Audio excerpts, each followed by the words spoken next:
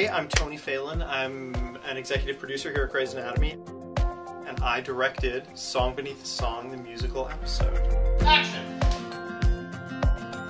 We're just going to take you through some of the early rehearsal footage that we shot as we were laying out what was going to happen in the musical. Clear? Kind of give you guys a behind-the-scenes look at how we put something like this together. It was really incumbent upon Shonda to come up with a way to tell the story and have it be kind of a Callie-centric episode. So this is a diagram that Zoanne Clack, who is our writer, who is also an ER doctor, did of Callie and her injuries, so that when we had our medical meeting, we could all follow along with exactly what's going on. Storyboards that I did of the crash sequence. Here you see Arizona pulling her head off the airbag, and we see them going down the hall, and we see hurt Callie on the gurney.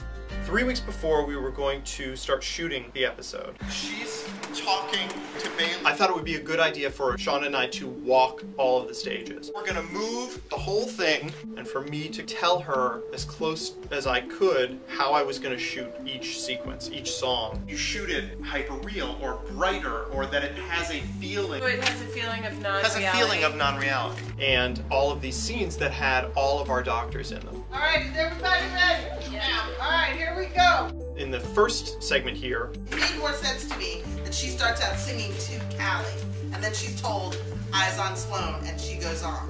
what we're talking about is the importance of each song was a story that had to do with Callie and her predicament. When she sees herself, I want to do a 360-degree pan as she sings all the way around this whole huge Megillah event. The people that you see there, that's the writing staff of Grey's Anatomy. We also refer to them as the Grey's Anatomy players. Joan, you're here, and you guys are arguing. I'm Bailey.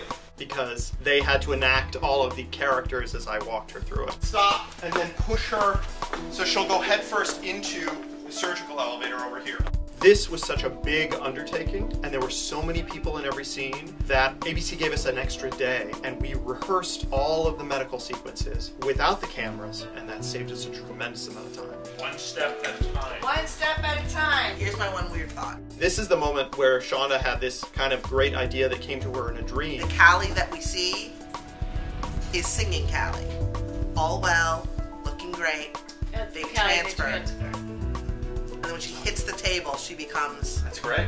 I love that. And that's an image that you see absolutely on screen. If you're doing that, is she can be singing laying down. So I can be Yes. over her, Yeah. watching her sing and get transferred as she speaks. Yes. Really cool. That's great. She is a fantastic collaborator and has great ideas, and I'm glad that she trusted me to kind of know what her vision of these important moments were and to be able to realize those. All of that stuff was so much more interesting to me that Callie was singing it. There's the baby and we're all happy. We're in season 7 now, and we're always looking to change up the way we tell stories.